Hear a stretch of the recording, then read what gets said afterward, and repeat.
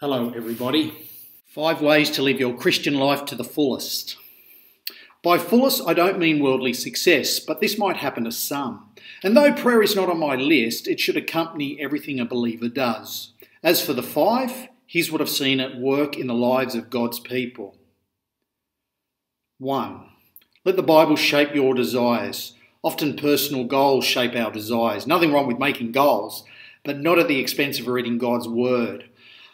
I used to be a pastor, but now I'm a bus driver. The length of the bus shapes how I drive, especially the tricky corners around Sydney. Now, it's not the best illustration, I know, but you get the idea of God's Word shapes, guides, changes, desires. From Romans we read, be transformed by the renewing of your mind. 2. Take these desires and start somewhere. Like the heart of entrepreneurialism. You don't wait for a perfect idea before launching into it. Start somewhere. Build, adapt, accept the inevitable setbacks. Avoid perfectionism. As a pastor for 13 years, I tell you, perfectionism is choking the church. Too many people are waiting for that perfect feeling, perfect opportunity, even a perfect ability before serving. But as the Bible commands, let us lay aside every weight. Perfectionism is a weight. Let's lay it aside, cling to Christ and start somewhere. 3, learn from people.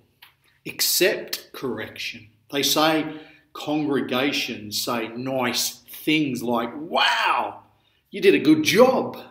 But often our best teachers are critics. Consider the Apostle Paul opposing Peter for withdrawing from the Gentile dinner table. He was eating with the Gentiles.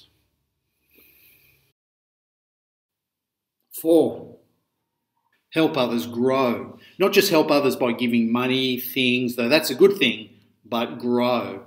So what do I mean? Find something you can do, help another person do the same. It doesn't need to be fancy.